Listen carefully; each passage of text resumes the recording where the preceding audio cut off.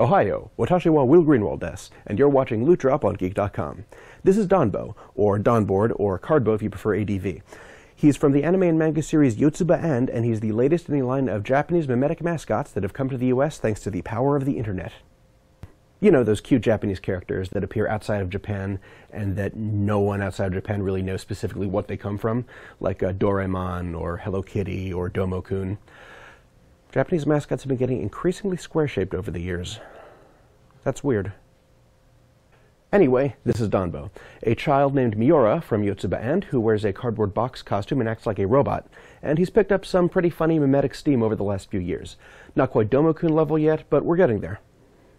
I attended CES 2015 earlier this month, and Danbo was the centerpiece of a booth run by a company called Cheero that makes smartphone accessories.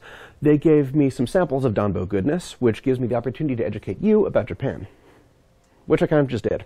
I'm not a huge Yotsuba fan, I've never actually watched it, and there really isn't much more to Danbo besides he's a kid in a cardboard box suit that acts like a robot. And depending on how you look at him, and the Rorschach test that is his cardboard box face, he's either adorable or horrifying. On one hand, he's a cute little kid dressing up like a robot in cardboard boxes. Isn't that adorable?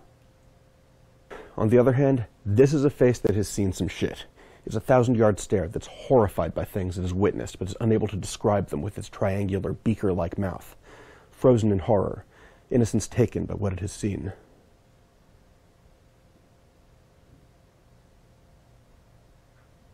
Anyway, here's a Danbo action figure, battery pack, and lightning cable from Cheero. Yeah, he's a full-on mascot, and Cheero makes smartphone accessories, so the battery is about 10,000 milliamps, although I think they have a 6,000 milliamp version as well, and has Danbo's face on it. It's kind of cute, even if the eyes and mouth don't light up. That's this row of lights instead shows you how much power's on it. Lighting up the face is what the lightning cable's for. The Danbo face on the USB end of the cable lights up when it's plugged in. If it's connected to a device, the eyes are yellow. If it's not, they're demonic red, because Danbo hungers for your iPad. This is the Kaiyodo Revoltech Danbo, the Cheero variant, with branding on his chest, and his face has the little battery information on it. Kaiyodo makes a lot of Japanese action figures, and is up there with Figma and S.H Figuarts as a major collector name. The Revoltech line also includes characters like Dante from Devil May Cry and Gurren Lagann. Anyway, this is a minifigure, so it's smaller than most Revoltechs, and you can find it for about 30 bucks online.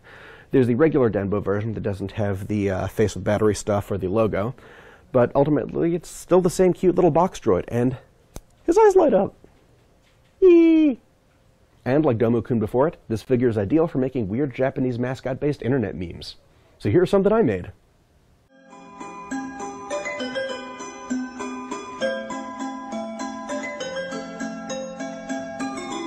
Keep watching Loot Drop on Geek.com for more toys, collectibles, and things you can buy. Johnny!